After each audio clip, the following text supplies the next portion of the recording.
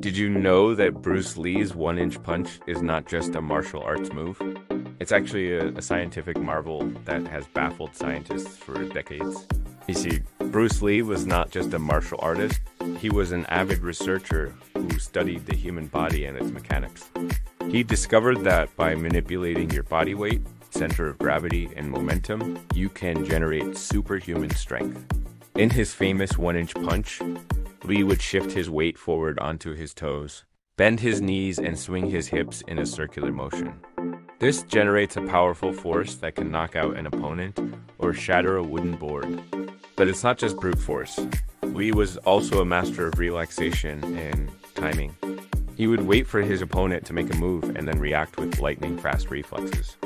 Scientists have studied Bruce Lee's one-inch punch, and they'd be still baffled by the amount of force he could generate.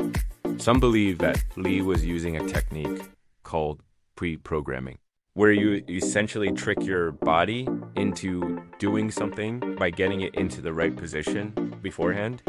Others say that Lee was simply a master of his craft, someone who dedicated his life to pushing the limits of what the human body can do.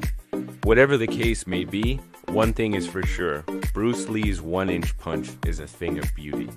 It's a perfect blend of science, art, and athleticism. What do you think?